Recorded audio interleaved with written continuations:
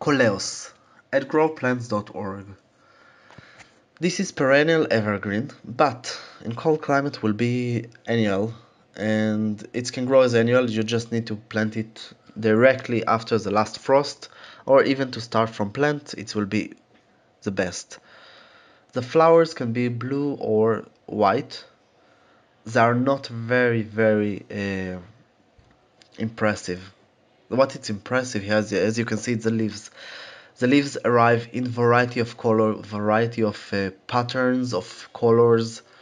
Can be homogeneous or diverse, several colors, of course, on the same leaves.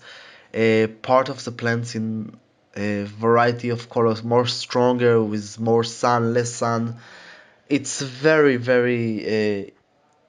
impressive, very unique, and very easy to grow. So the color can be green, yellow, pink, red, purple, yellow I said, white, and much more than this. Probably I probably forgot one color. Condition, it will be light soil and well drained soil. The best way to start, it's from cutting, I would say, or seeds if you don't really care. There is mixed seeds that you can buy. It's quite lovely. It's really easy to grow. Um, it's sensitive to heat waves and cold climate, so it can be annual either way, even in hotter climate, because sometimes it's so much hot here they just die in the summer, but in the winter they grow great. It's once in a few years, so it doesn't really matter. You just have enough seeds to replant it.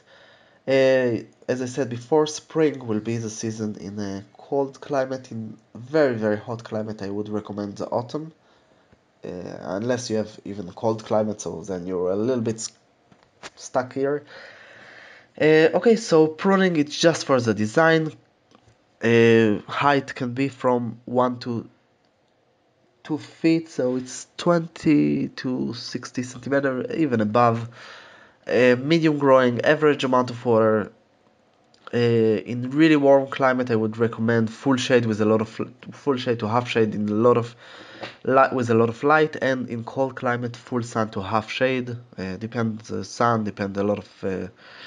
You can grow it as a house plant, and it's bloom in the summer. As I said before, it's not very impressive. I know that Coleus referring for more than one plant, but here in this video I'm refer to Plectranthus scutellarioides, something like this. You will forgive me about it, I hope so. And that's all from the major things that I forgot, how to start to grow it. So as I said, seeds, and so seeds, it's really easy, just put it will probably grow if you give the right condition, as I said before. But cutting, you just cut and put it in water, then it's grow great. So this is the easiest way to do it, by cutting, as I think. That's all from growplants.org. Don't forget to subscribe, visit our website, and of course like this video, and don't forget to do like and grow this plant. Hope you enjoy.